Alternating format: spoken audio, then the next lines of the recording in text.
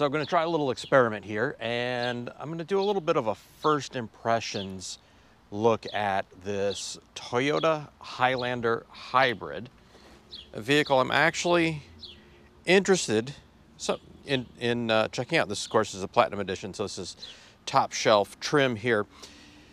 And until the Kia Telluride came around, this was my favorite vehicle in this class, the 3-row crossover. And when you open the door, first off, it's a really big vehicle.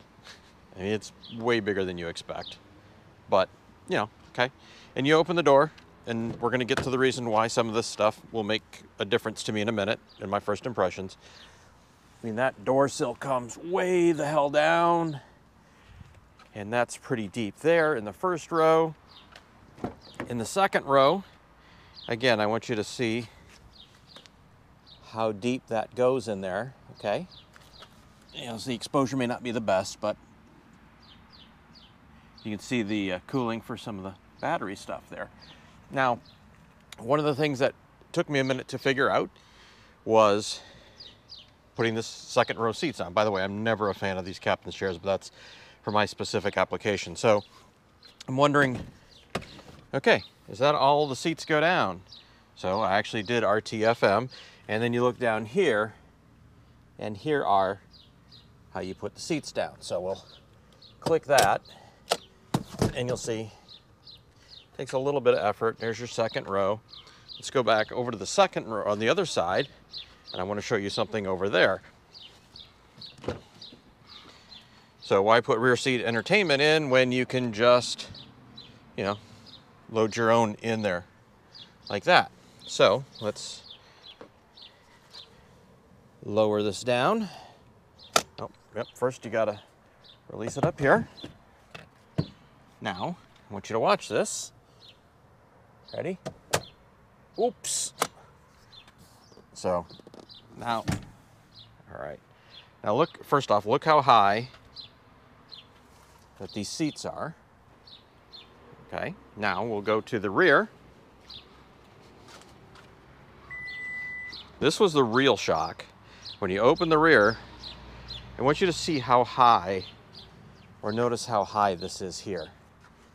This is, on me, try to get it so it focuses in, probably 30 inches high there. And then we'll lower these. These just automatically tuck the headrests, okay?